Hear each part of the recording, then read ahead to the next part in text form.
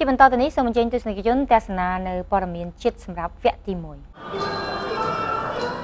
កម្ពុជាបានរៀបចំពិព័រណ៍ស្តីអំពីកសិកម្មបសុសត្វជលផលនិងវារីកសិកម្មលើកទី2នៅមជ្ឈមណ្ឌលពិព័រណ៍សន្និបាតកោះពេជ្រដើម្បីបង្កើតផលិតភាពទៅលើវិស័យទាំងនេះឲ្យកាន់តែមានប្រសិទ្ធភាពខ្ពស់សម្ដៅចូលរួមប្រកួតប្រជែងផលិតផលដែលនាំចូលពីក្រៅប្រទេសជិតខាងលោកបណ្ឌិតសចិត្រាអគ្គលេខាធិការរងក្រសួងកសិកម្មរុក្ខាប្រមាញ់និងនេសាទបានមានប្រសាសន៍ថា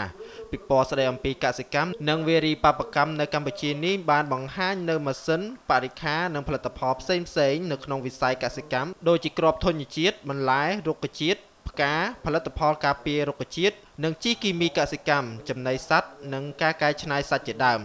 លោកបានបន្តថាពិព័រណ៍នេះមានសារៈសំខាន់ណាស់សម្រាប់ផ្សារភ្ជាប់រវាងអាជីវករក្នុងស្រុកនិងក្រៅស្រុកបានស្គាល់គ្នានិងរៀនសូត្រពីគ្នាទៅវិញទៅមកនៅបច្ចេកវិទ្យាថ្មីៗក៏ដូចជាផលិតផលបសុសត្វនិងជលផលនិងវារីកសិកម្មថ្មីៗទាក់ទិននឹងវិស័យទាំងនេះក្នុងការសម្រេចបាននូវទិន្នផលខ្ពស់និងមានគុណភាពល្អអាចធ្វើការប្រកួតប្រជែងជាមួយនឹងផលិតផលដែលនាំចូលពីក្រៅប្រទេសសម្រាប់ការរៀបចំពិព័រណ៍នេះពិតជាមានសារៈសំខាន់ណាស់សម្រាប់កសិករក្នុងការនាំយកនៅកសិផលដែលផលិតបានមកបង្ហាញដល់ភ្ញៀវអន្តរជាតិដើម្បីចាប់ដៃគូរវាងអ្នកផលិតនិងអ្នកទទួលទិញតែយ៉ាងណាលោកបានស្នើឲ្យមានការរៀបចំពិព័រណ៍នេះជារៀងរាល់ឆ្នាំហើយនៅក្នុងពិព័រណ៍នោះត្រូវបានផ្សព្វផ្សាយស្នាដៃរបស់កសិករក្នុងតំបន់ឬសហគមន៍ណាមួយដែលបានធ្វើជោគជ័យក្នុងការដាំស្រូវដំឡូងមីម្ទេសស្វាយពោតសណ្តែកដើម្បីធ្វើជាគំរូដល់កសិករផ្សេងទៀតអនុវត្តតាមក៏ដូចជាដើម្បីកែទម្លាប់របស់កសិករមួយចំនួនដែលនៅតែដាំដុះកសិកម្មតាមបុរាណឲ្យទៅជាការដាំដុះតាមបែបទំនើបវិញ